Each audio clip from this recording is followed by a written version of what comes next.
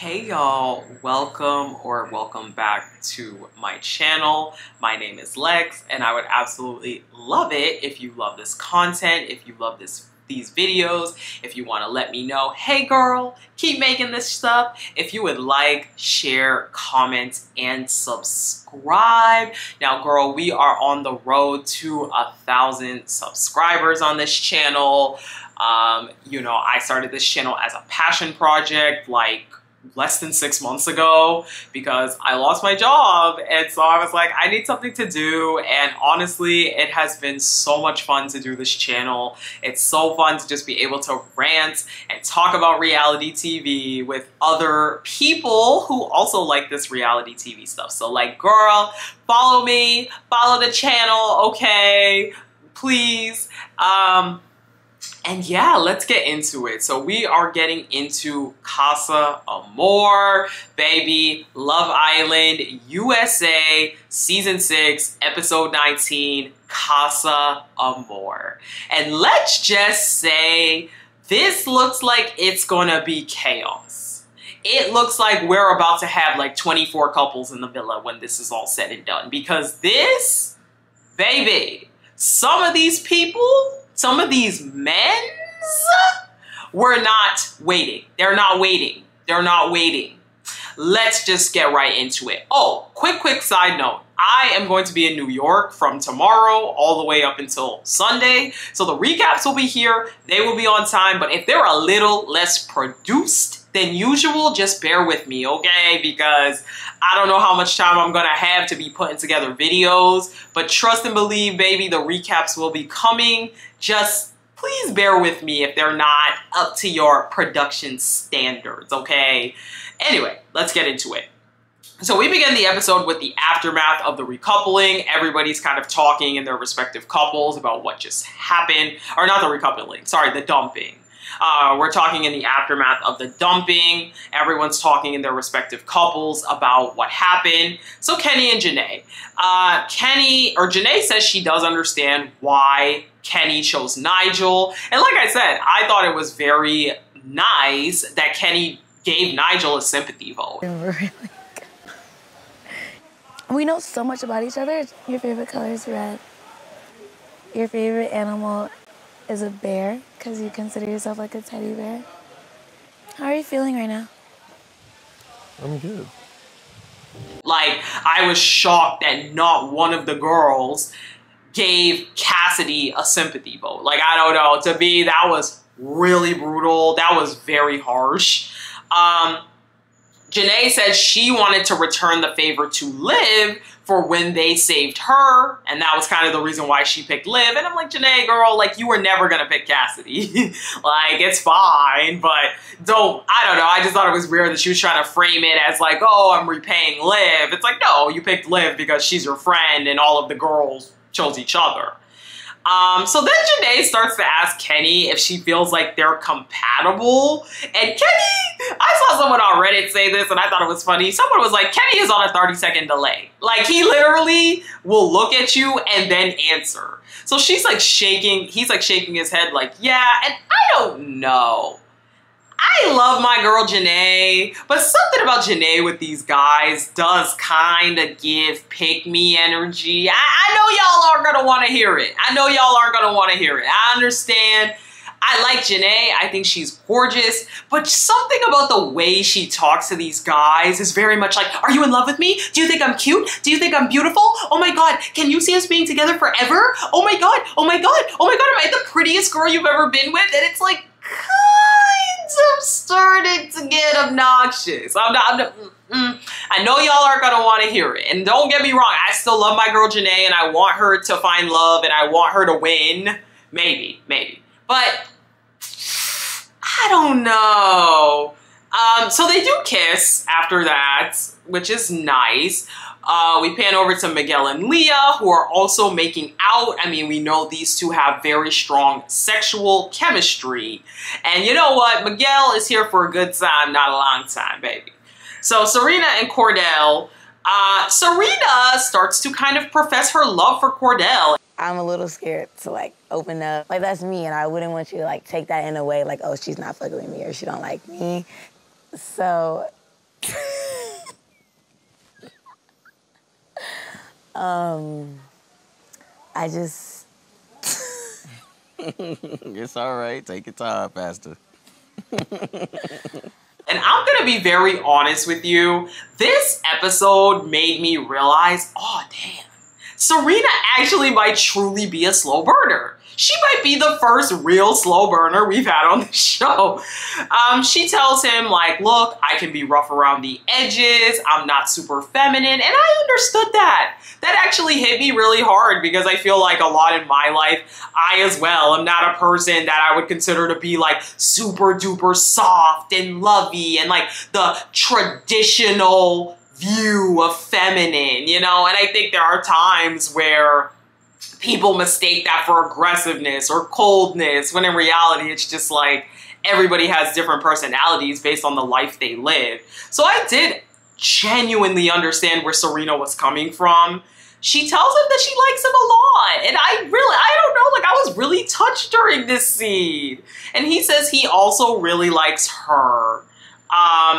Serena does say in her beach hut that she feels Cordell was handpicked for her because no one would be as patient as him. And I don't know. You see, this is why I never joined the Serena's some mastermind bandwagon. I always had empathy for her. And maybe it was because I saw a little piece of myself in her. But it's like, I really understood where she was coming from, especially when she said that part about not being feminine, which for the record, I think she is feminine. I think that femininity has been put underneath a palm-colored lens, and I think especially for a lot of Black women or maybe other women of color, it's hard to feel like you're feminine based off those standards. But I don't know. I'm going on a tangent about this, but I really felt it this episode. I don't know. My outlook on Serena, I don't want to say it changed because I feel like I always had an empathetic lens for her, but I definitely got more insight on her. And those two do also kiss as well. So, Nicole and Kendall. Nicole says she's not completely closed off, but it would take a lot to turn her head. And I'm not buying Nicole and Kendall. I think Kendall likes her a lot, but I'm not buying Nicole. I don't know. Something about Nicole comes off very strange to me. Nicole gives very much, I'm playing the long game. I know where I have to be to win. I'm just keeping it real. I'm just keeping it real. Rob and Aaron are still talking about Leah up on the terrace. They're still talking about Leah. He does tell Aaron, he does tell Aaron, however, that he did pull Liv for a chat. And he says he likes Liv, that Liv is hot. And I'm just like, this is so weird. Rob, fool someone else, you're not fooling me. You are not fooling me, Rob, that you like Liv all of a sudden. Liv and Cassidy are also having the same conversation about how Rob pulled her for a chat. Liv says, you know, it doesn't seem like it would work, but it might work. Fool someone else, you two. I don't know. So Janae is submitting over Kenny at this point. This girl is in love. And like I said in a previous video, Janae very much gives me whoever's gonna pay attention to me, I'm in love with him now. Janae's very lover girl. She's a lover girl, okay? And that's good, but I just feel like it also kind of sort of starts to come off disingenuous. Just a little bit, just a little bit. I know y'all don't want to hear it. I know y'all don't want to hear it. I know. Oh my God, y'all probably gonna be mad at me. Y'all gonna be mad. Meanwhile, Kenny was speaking with the guys and telling them how he hasn't spoken to everyone yet. He's debating whether or not he should still have a chance with everybody else. And this is why, like, I don't know, I feel bad for Janae because I feel like she goes all in. We saw her go all in with Connor originally. Now she's all in with Kenny. And I feel like both of these guys were always like, but I still want to try to, you know, test the waters and see if I can talk to everybody first. Okay. We go to the next morning, and the boys are making breakfast, and they get a text. Ready to leave the villa and don't tell the girls, boy oh boy, Casa, AMOR. Why you guys look more excited than me? I'm single. I want to say bye, though. You can't. We can't say bye. Do with that. Do without that. Shh. Let's go. But you can either pack your bags and leave, or turn down the invitation and stay in the villa. Time to make your mind up. Hashtag boys on tour, hashtag choices. Okay, I say we stay. Okay, hold on. And it says it's time for Casa AMOR, okay? Now the boys get the chance to either stay in the villa and not do Casa AMOR or go. Baby, they all choose to go. Cute twist, but none of them were ever gonna say no. And don't delude yourself into thinking Aaron gave it a thought. No. None of them were ever gonna say no. So cute twist producers, why did they give the twist to the guys and not the girls? I'm just being honest. Why did they give that option to the guys and not the girls? Because they knew all the guys were gonna go. If they gave it to the girls, guaranteed Kaylor would have stayed. I think Serena might have thought about staying. I think everybody else would have probably went. But I think that Kaylor and possibly Serena would have stayed. And that wouldn't have made for that good of drama. I see you, producers. Okay, now Ariana shows up. The guys all go to Casa AMOR. And by the way, those scenes of them grabbing their suitcases and leaving, I was in tears. That was so funny.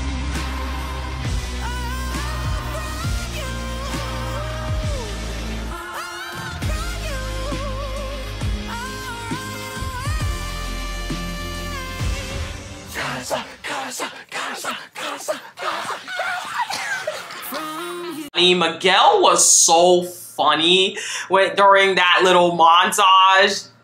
Anyway, Ariana shows up and she tells the girls that the guys were given a choice to either stay in the villa or go to Casa AMOR. None of the girls really cared that their guys went, at least on the surface, except for Kaylor, who is crying already, saying, well, if he finds another girl, it's so be it. And I'm like, girl, I feel bad because Kaylor's going to get her heart broken. Because I think Aaron is very much playing the long game, and I just feel bad for this poor girl because her heart is going to get broken by this guy because he's not serious. Like, this man is very unserious, but Kaylor is serious. So over at Casa AMOR, the boys, they are way too excited. They are screaming, they are shouting, they are dancing. Miguel says he's gonna get to know people. And you know what? Shout out to Miguel, because Miguel has made it very clear he is here to play. I actually think Miguel should have been a Casa boy. I don't know why they brought him as a bombshell. I think Miguel would have made a very good Casa boy where he could just play, have fun. I feel like Miguel has been so upfront about the fact that he is here for a lad's holiday, and you know what? I'm okay with it. Because no one has the expectation that Miguel's about to sit down and settle down with them, period. Aaron says he's also ready to get to know people because they've never been tested before, him and Kaylor. And lastly, Kendall wants to test his connection out with Nicole, so he is open to new connections. Alright, so the girls come in. Some more. And be quick, 'cause we've only got the beach closed off to the public for another 10 minutes.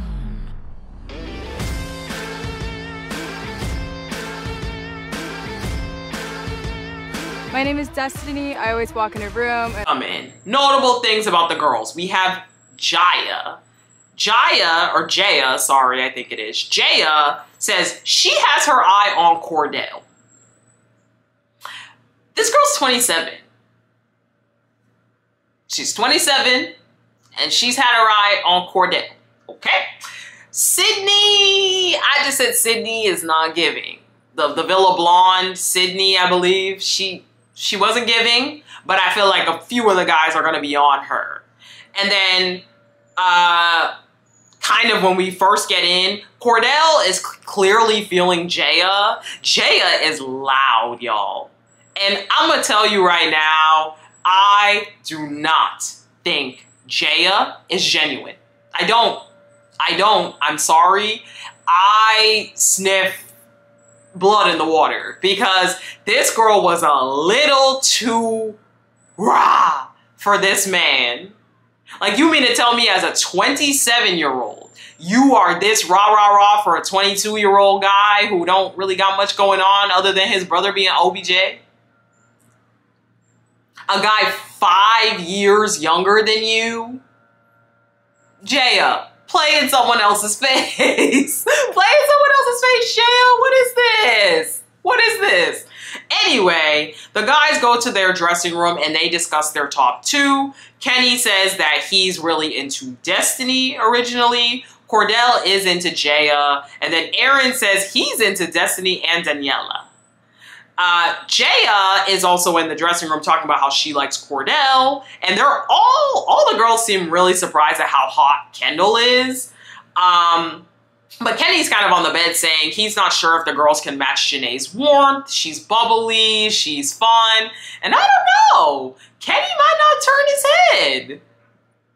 Anywho, back at the villa, the boys are on the way. They're on their way. I'm not saying they're hot, but 3 random women on this beach mistook them for lifeguards and deliberately drowned.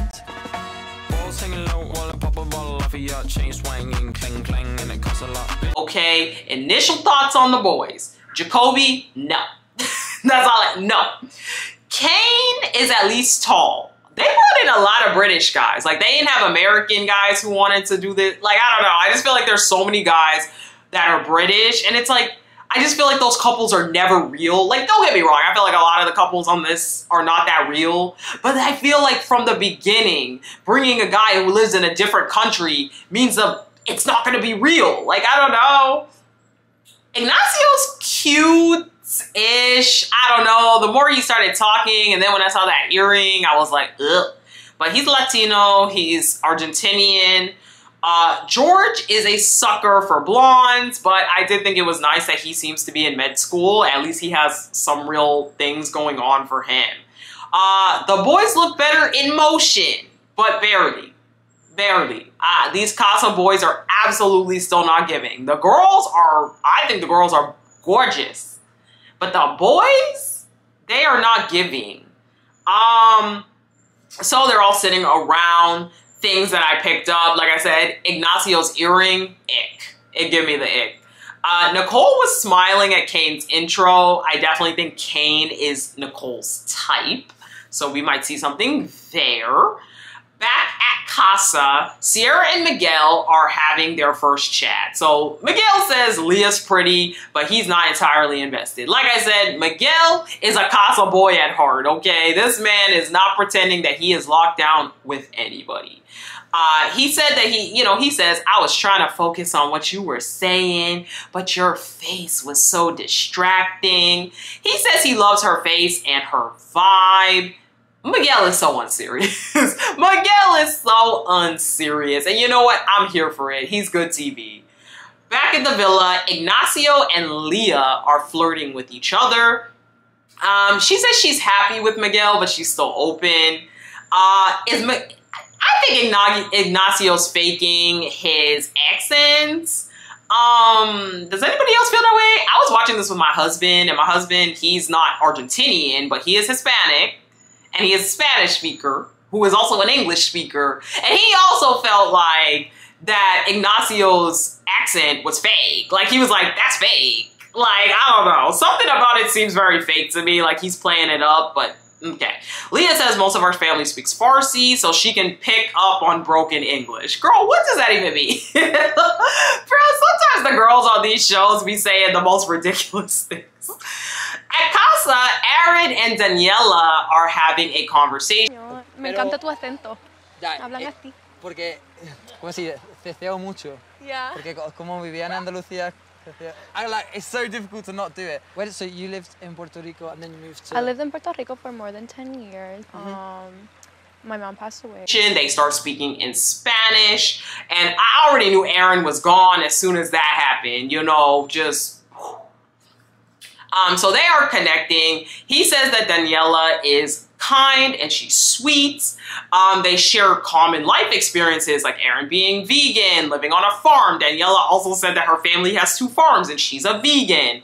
So, I don't know. Seems like Daniela was brought in for Aaron, and we can already see that he is starting to crack at the seams because this girl actually has things in common with him, unlike Kaylor.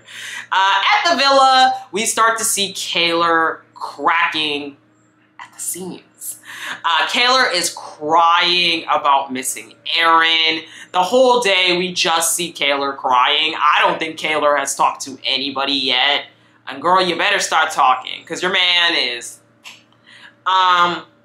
Nicole and Kane are also talking, and he says that Nicole looks like his ex. I guess this was supposed to be a compliment, question mark. But she says that Kane is her type on paper, as we clearly see. So we'll see what happens there. So at Casa, we see Cordell and Daia. No, you too. If I was here day one, you definitely would not have been standing there by yourself. Like, I definitely would have been there, yeah. You would have? I swear, like, when I first saw you, I was like, oh, he's my type. The outfit, I was like, I love a man that can dress That up. motherfucker on, didn't it? Like, Put that shit on. Got me blushing a little bit on, you know, I'm blushing a little bit, but it's just like, I fuck with that. When I walked in initially, Cordell caught my eye. He was the...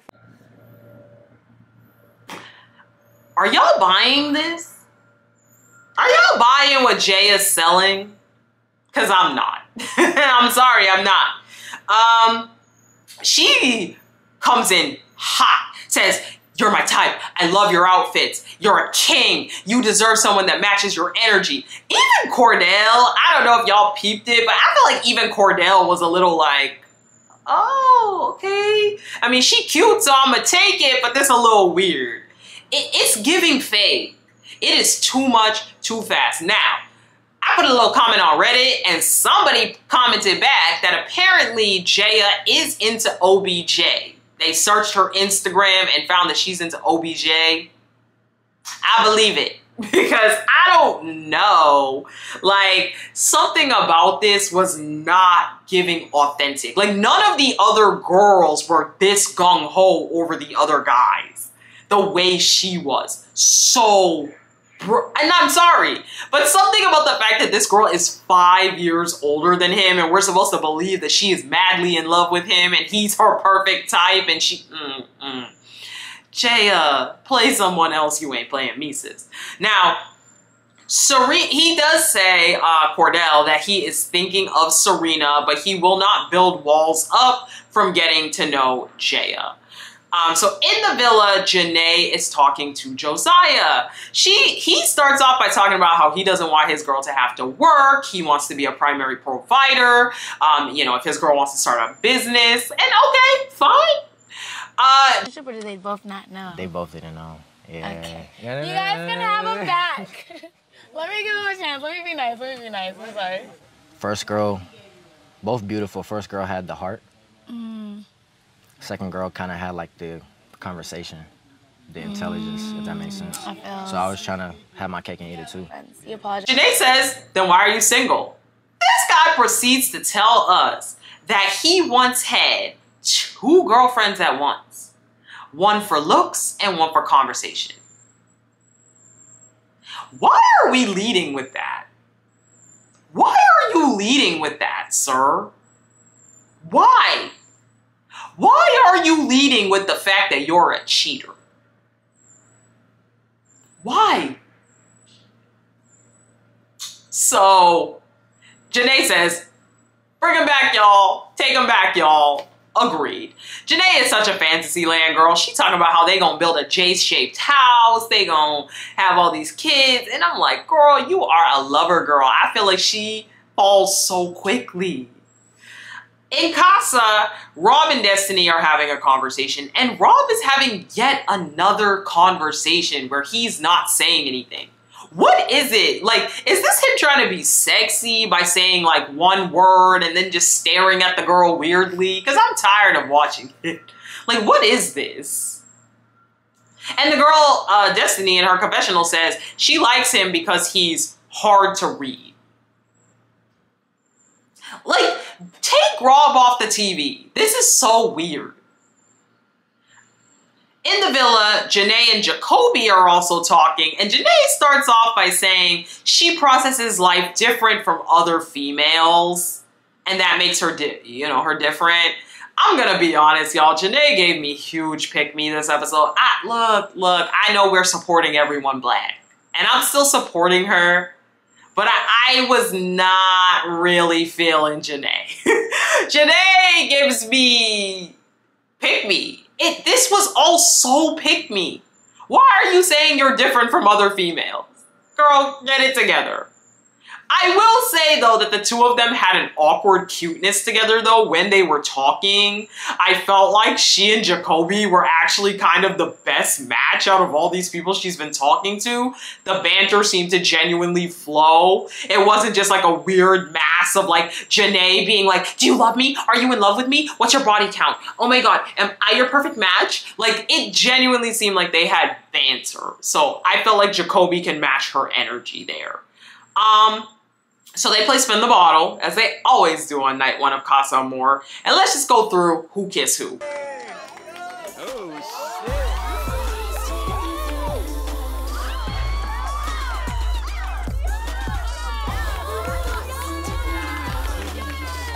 So Erin made out with the blonde.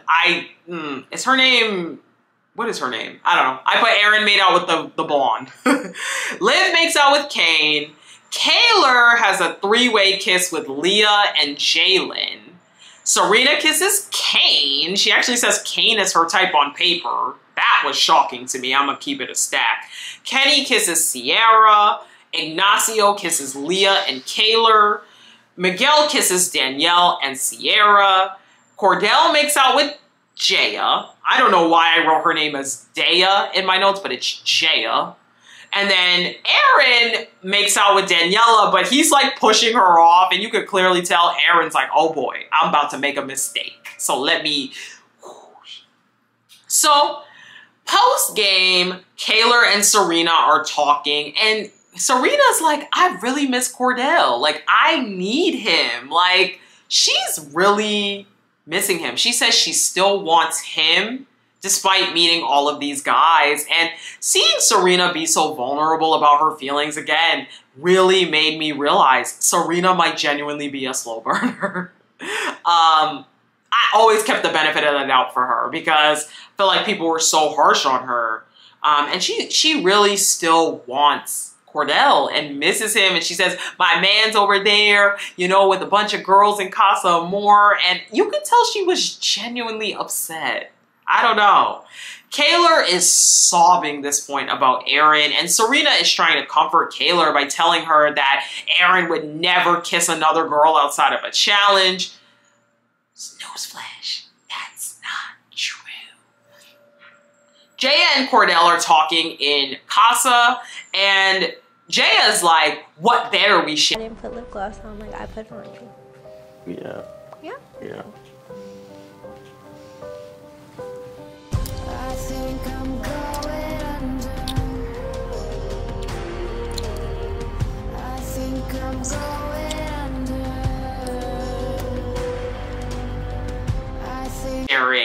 And Cordell's like, oh, like, are you asking me to share a bed? She's like, no, I'm telling you that we're sharing a bed, so which one?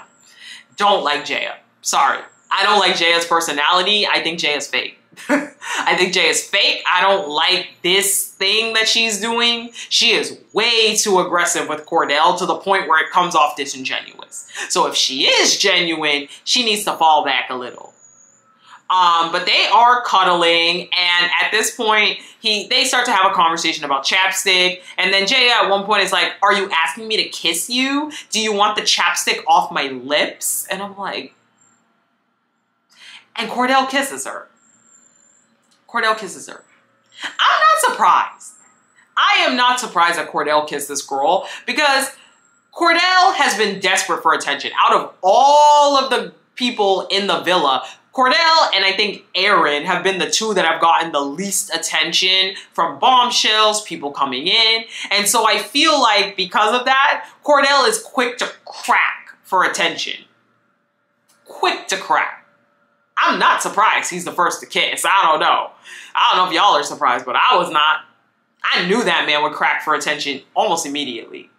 So Daniela and Aaron are also going for a chat, and you know, Daniela says their conversation flows well. You can really start to tell that Aaron is feeling her. He is so red. He can barely look at this girl.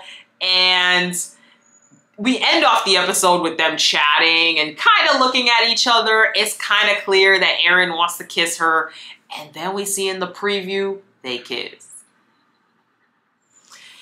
Lord have mercy. I'm assuming that they're going to do what they did last year and send over the clips like they did last year to the girls over in the villa. Because, baby, so much is already going on in Casa. But this is spicy, okay? This is good television. Very good television. This was a little bit of a longer review. But anyway, if you like the content, if you want to see the rest of the recaps, baby, we're going to be here all week for Casa AMOR. We're going to be here all week. So if you want to see my takes on anything, please, please, please like, share, comment, subscribe. Hit that subscribe. Turn on the bell notification as well so you get the notification when I upload, okay? Because YouTube be playing around sometimes. The videos don't always be coming up. So make sure you have the most chances possible to see my videos by hitting that bell button. Anyway, thank you guys so much for watching. I am strapped in for this Casa AMOR, and I will talk to you guys in the next one. Bye!